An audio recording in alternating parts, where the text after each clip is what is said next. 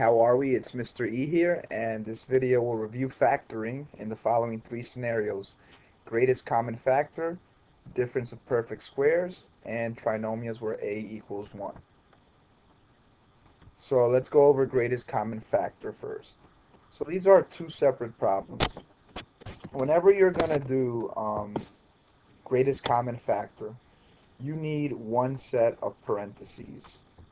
So one set of parentheses. I hope I spelled parentheses right. So to factor 4x to the fifth minus 32x squared, I'm going to write one set of parentheses. And there is my set.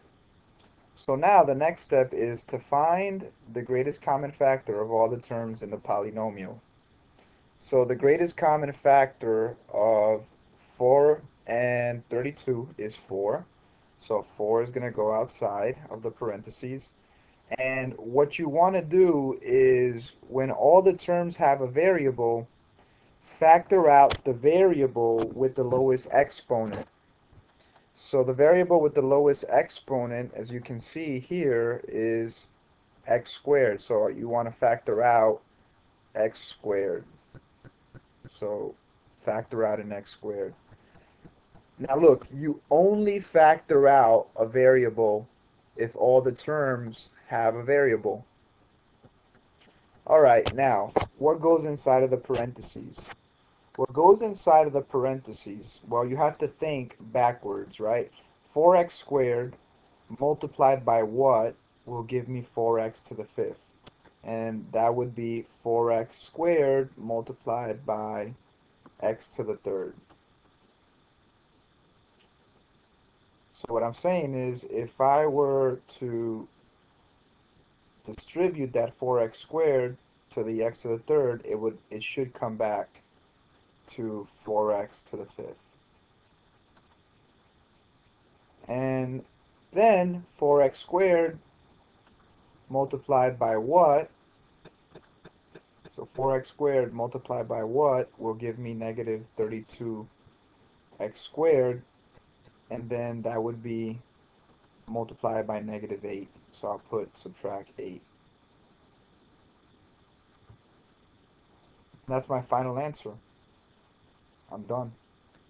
And you can always check by distributing the 4x squared and making sure it comes back to the original 4x to the fifth minus 32x squared, and you can see that it does. Let's try the second one. So again, you want to factor out the GCF. Well, actually, I take that back. Since this is GCF factoring, you know it's going to be one set of parentheses. So I should write my one set of parentheses. Now you want to factor out the GCF. So the GCF of 25 and 125 is 25. So I'm going to put a 25 outside of the parentheses. Now you're going to notice that I didn't factor out a variable, and that's because both terms do not have the variable, so I'm not going to factor out the variable. So I'm gonna write this down here because this is very, very important. All right, only factor out a variable if all the terms have the variable. That's important.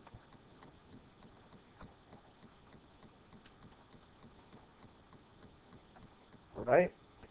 So I didn't have to factor out a variable here because the 125 doesn't have it. All right, now let's fill out the inside of the parentheses. So 25 times x minus 5 will give me back the original.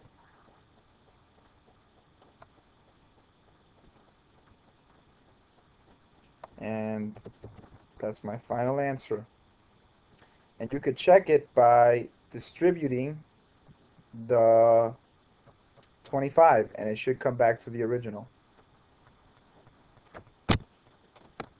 Alright, so that's my final answer. Alright, so important, right? When you do GCF factoring, it's just one set of parentheses. Alright, now on to difference of perfect squares. Difference of perfect squares, you need two sets of parentheses.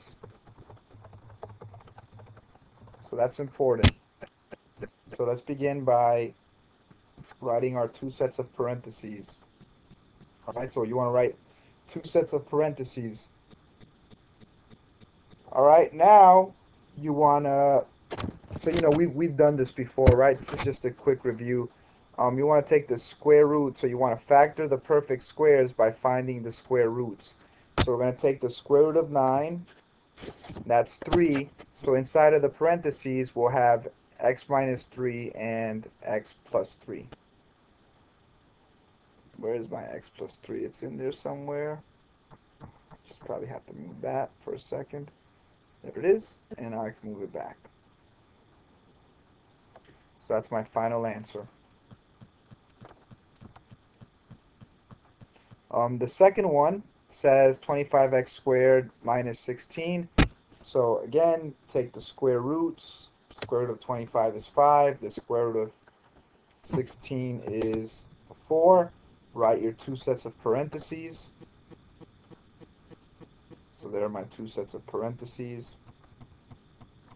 Since the square root of 25 is 5, I'm going to have 5x and 5x, and the square root of 16 is 4, so I'll have 5x plus 4, and I'm just going to move that for a second there, and 5x minus 4. And that's my final answer. And again, you know, the way to check these is by, in this case, you're going to have to foil this out and, you know, make sure it comes back to the original. Okay, let's try one more. So, trinomials, you need two sets of parentheses. Two sets of parentheses. Alright, that's important. So here we're being asked to factor. I think I just have to move some stuff around here. You know what I'll do? I'll just make this font smaller. There we go. So I gotta factor this. So write two sets of parentheses. Find the factors of C that combine to give you B. So here's my two sets of parentheses. And it's gonna be x minus 8 and x plus 3. Negative 8 times 3 is negative 24, and then negative 8 plus 3 is negative 5. So in conclusion, GCF factoring, you need one set of parentheses. Difference of perfect squares and your trinomial in the form ax squared plus bx plus c, they should say plus c, sorry about that. You need two sets of parentheses.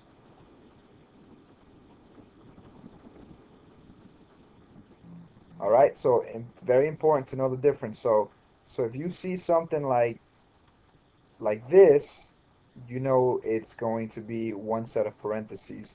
If you see something like this, you know you need two sets of parentheses, and same thing here, you know this needs two sets of parentheses. Alright, very important for you to know the difference. I hope this video helps. Take care.